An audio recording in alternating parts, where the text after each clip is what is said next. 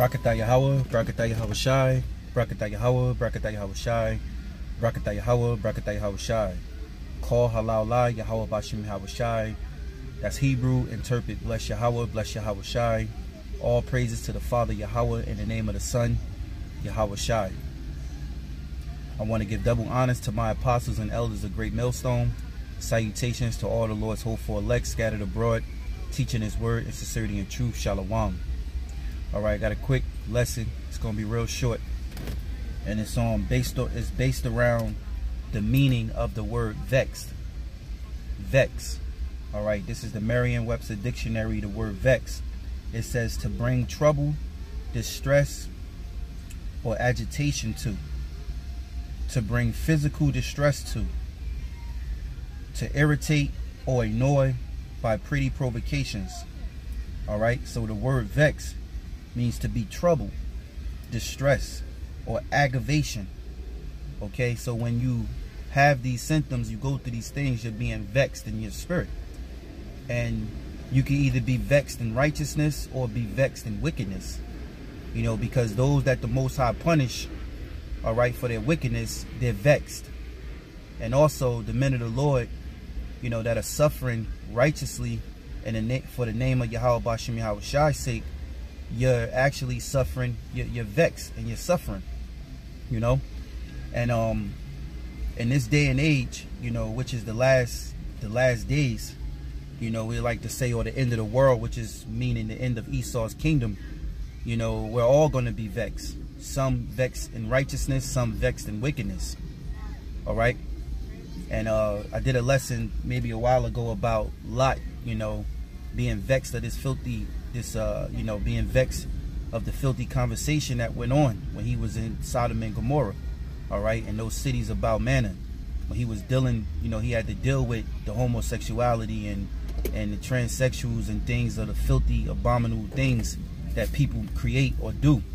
You know, he was vexed. So of course, you know, Jude, so like I think I might have said Job, Jude was crying out to the Lord.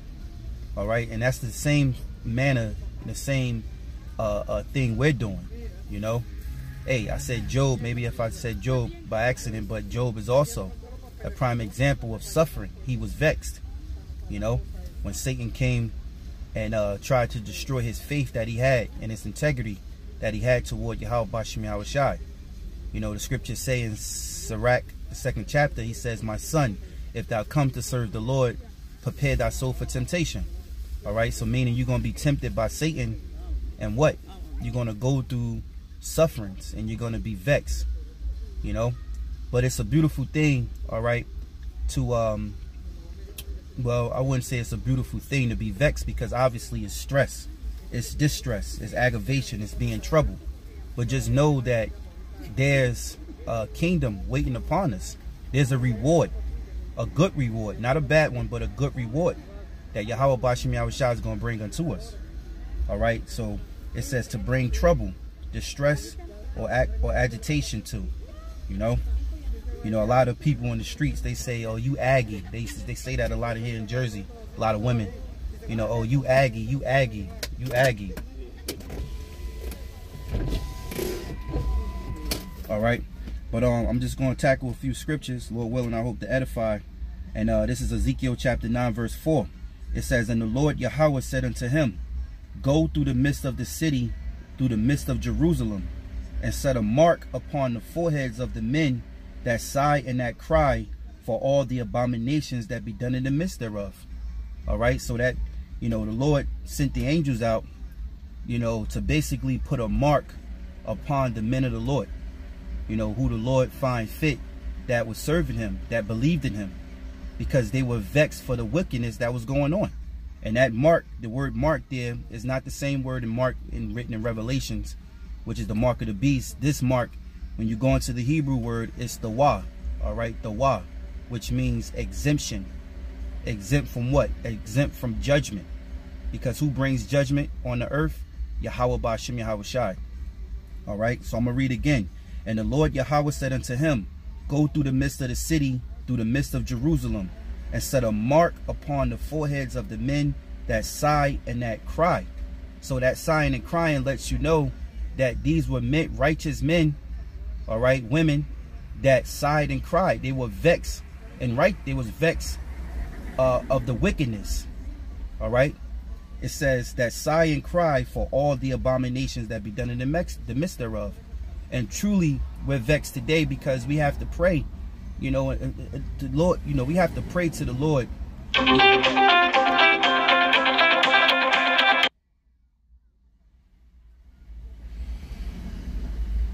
Okay, I thought the camera's gonna cut off, but we're truly vexed today because, you know, the Lord puts us through these. He allows us to live in this God-forsaken place, you know, and all of the morals of man, you know, is basically getting thrown out the window, and wickedness is skyrocketed, you know, above righteousness, you know, just above common sense. You know, wickedness has increased even more than common sense, man. You know, when common sense and nature is supposed to be, you know, a norm, but here it is, wickedness is at its all-time high. So you know that the men of the Lord are vexed, and we're praying to the Lord every day while we're vexed, and that's what we're supposed to do. So let me read again. It says, and set a mark upon the foreheads of the men that sigh and cry for all the abominations that be done in the midst thereof. So, you know, today we're crying out to the Lord, being vexed for all the abominations. And abomination just means filthy acts. There's so many filthy acts and, you know, things that are you know, wicked, that goes on every day. All right, let me see here. And I got another quick precept, and I'm just going to end it with that. You know, I said this lesson was going to be quick, Lord willing, hopefully edifying to those of the hopeful elect. You know, just know that you're not the only one being vexed. You know, you have to channel your energy when you're angry and you distressed, you being troubled in the spirit. You can't make ends meet. Things are happening. You know, you in a situation. Just know you're not the only brother that's being vexed. We all hate this place. We hate this life. You know, we hate it. We're bitter. Yes. You know, because we're in a God-forsaken place. You know, we're in the most wickedest, sinful kingdom on the planet. For those that saw it in Babylon, which is known as America, and other brothers out there four corners. I know y'all stressed as well under the orders and slavery, the slaveriness of Esau. All right. So now this is 2 Peter chapter 2, and this is 2 Peter chapter 2 and verse 6. And turning the cities of Sodom and Gomorrah into ashes, condemned them with an overthrow, making them an example unto those that after shall live ungodly. So the Lord is letting us know that Sodom and Gomorrah was what? An example for anybody else to live ungodly in these manners.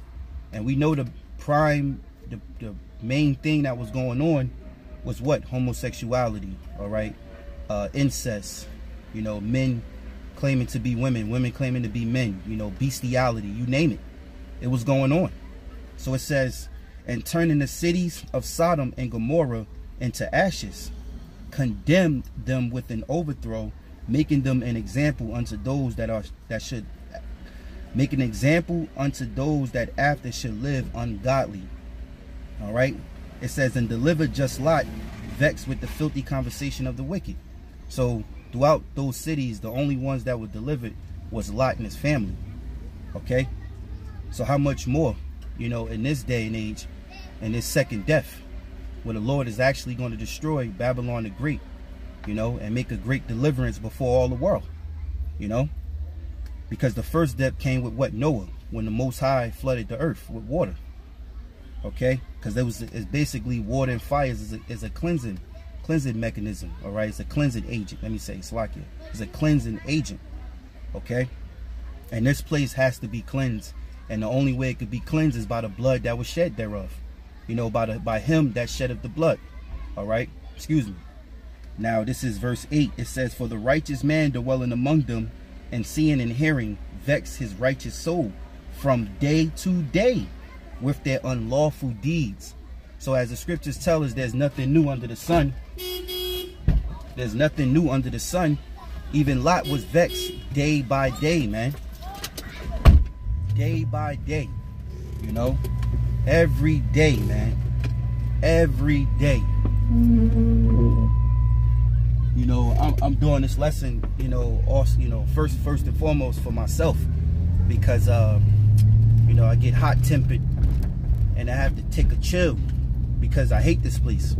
The people, our people, the so-called Negroes, West Indians, Haitians, Hispanics, and Native and Seminole Indians, you know, our people that we live around, you know, they're wicked, they're gone, they're finished for. There's no talking to them, there's no helping them.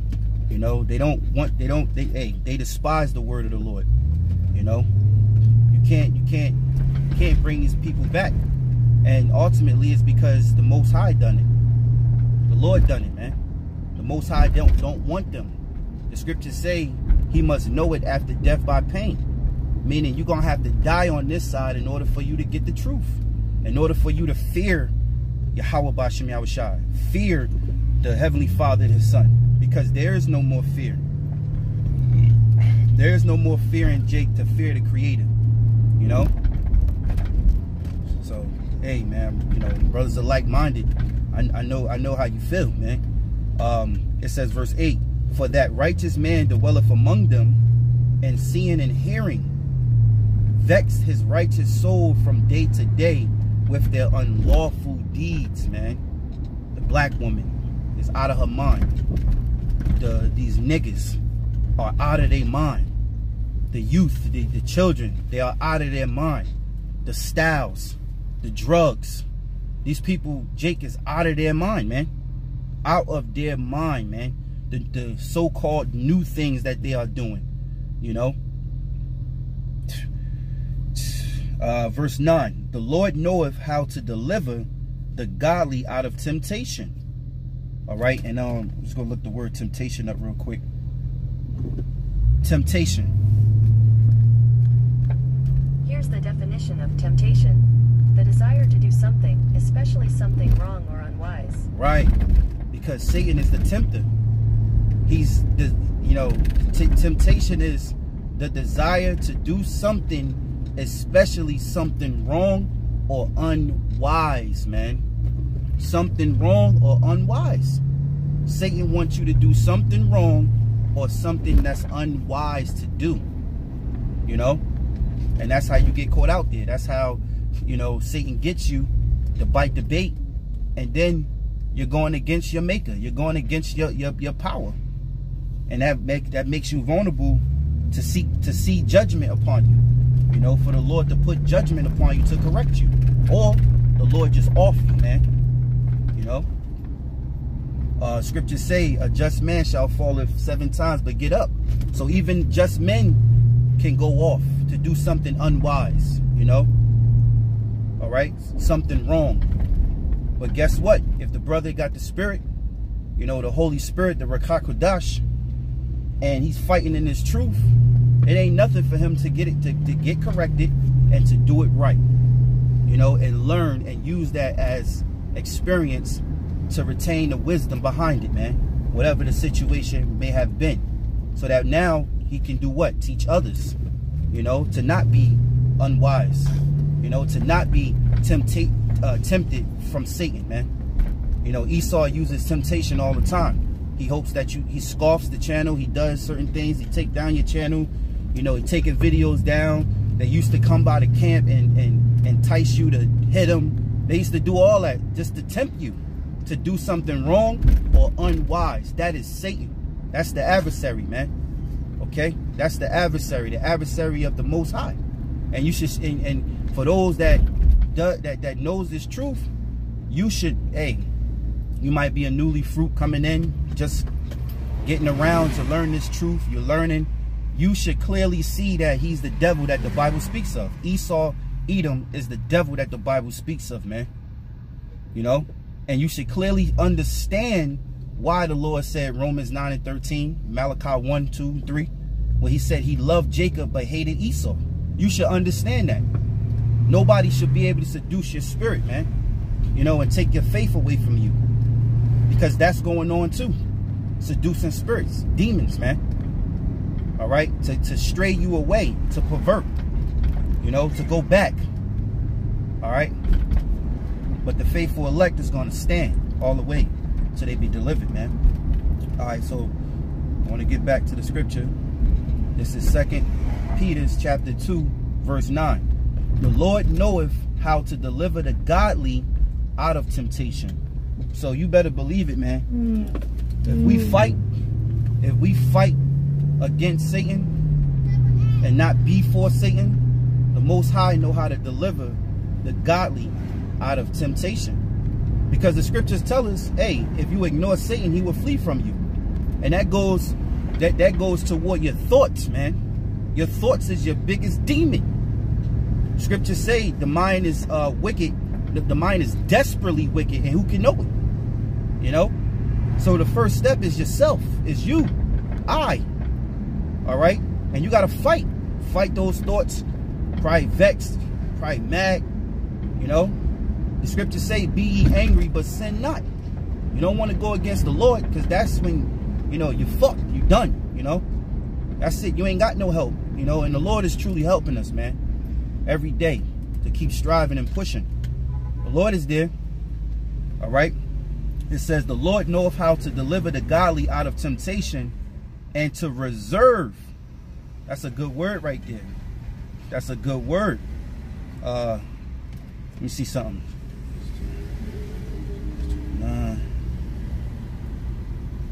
Bear with me.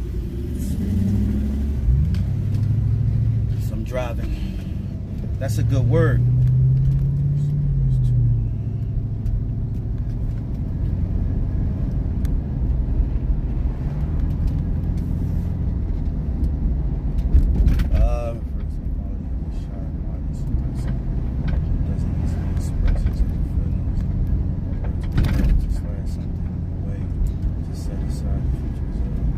Okay, reserve, quick Google search. It says to reserve is to stash something away or to set it aside for the future use. Yeah, man. All praises to Yahawah, BaHaSham, Yahawashi. Call halal Yahawah, BaHaSham, Yahawashi, man. All right, the word reserve, which we know, but it's beautiful just to look up the words. Hey, our apostles taught us that. You know, it's like marinating that chicken, man. Marinating that meat. You know, makes it season and makes it taste more good, man. Hey, what's meat without some salt? A little bit of salt, man. All right, Israel is that salt. So it says to reserve is to stash something away or to set it aside for future use. It says reserve can also refer to backup supplies or resources. And guess what? The elect, the men of the Lord, are the resources and the supplies that the Heavenly Father used in the earth. Hey, check that out, man. The elect, starting with the men, all right? Because the men are first. The men is going to be changed, man. The men is going to be the new gold, man, okay? That every woman going to want to be a part of, the elect men. The elect men are the supplies and resources that the Most High uses in the earth. They the utensils. They are the tools. You know, if the Lord Yahawashi said he was a carpenter, so he was a handyman. So obviously he used tools. The tools he used get the job done. Well, guess what? We're the tools. We're the supplies. All right? We're the resource that the Lord used, all right, as a messenger, an angel, to deliver his word. Okay? Hey, really to get Israel together. Yahawashi came down, he laid his life down, and we're continuing the ministry until he come. Because he made us into those sharp tools. Hey, the scriptures talk about an adamant stone, a sharp stone. We're that sharp stone. You know, you got Israel being a stone itself, stiff-necked, hard-headed, and rebellious. All right? But the prophets are an adamant stone, meaning they are a sharp stone. If you sharpen the edge of a stone and you got two stones. You got one that's dull, just a regular rounded rock, and then you got another stone that's sharpened. If you bang those stones together, which one are gonna break? The regular stone, the stone that's not sharpened. So the elect is an adamant stone, man. All right. So I know I said I was gonna make this lesson quick, but I'm gonna finish it off. It says, where was I at? I was at 2 Peter chapter 2 and 8. For that righteous man dwelling among them, seeing and hearing, vexed his righteous soul from day to day with their unlawful deeds. Verse 9. The Lord knoweth how to deliver the godly out of temptation, and to reserve the unjust unto the day of judgment to be punished. So the Lord know how to reserve the righteous and being delivered, and he also know how to reserve the wicked for the day of their judgment, man. So this is why the scriptures tell us in 2nd Esdras, I believe the 9th chapter, but it says don't worry, roughly paraphrasing, don't worry how the ungodly is punished, but worry how it says don't roughly, I'm gonna roughly paraphrase it. It says basically don't worry how the ungodly is punished, but worry, not worry. I hate to use that word again. Anyway, Salakia, roughly paraphrasing, it says, I gotta get it. I gotta find it. Bear with me. Second Esdras, I think it's 9.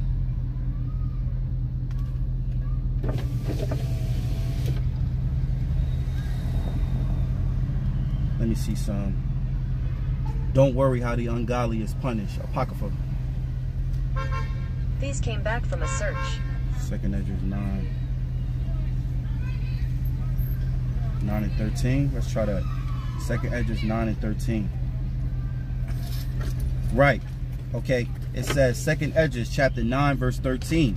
And therefore be thou not curious how the ungodly shall be punished, and when, but inquire how the righteous shall be saved, whose the world is, and for whom the world is created. All right. So that you know, that's the precept I was trying to get out. All praise to Yahawashi, Yahawashi, the water, you know. And jumping back, 2 Peter chapter 2 and 8, it says, for that righteous man dwelling among them, and seeing and hearing, vexed his righteous soul from day to day, and their unlawful deeds. The Lord knoweth how to deliver the godly out of temptation, and to reserve the unjust unto the day of judgment to be punished. You know, and like I said, the Lord know how to reserve the righteous for salvation, and he know how to reserve the wicked for the day of judgment. You know, and that's why it's important for us to inquire how the righteous is going to be saved, man. You know, repentance takes time, and you have to understand this knowledge. You need, the scriptures say, the knowledge and wisdom shall be the stability of thy times. You know, so we must inquire and be more curious how the righteous is going to be delivered. You know, unto the, you know, and not worry too much about how the wicked is going to be punished. You know, because you could be vexed by a wicked man or a wicked woman, you know, troubling your spirit, doing something to you, you know, them being right out evil, you know.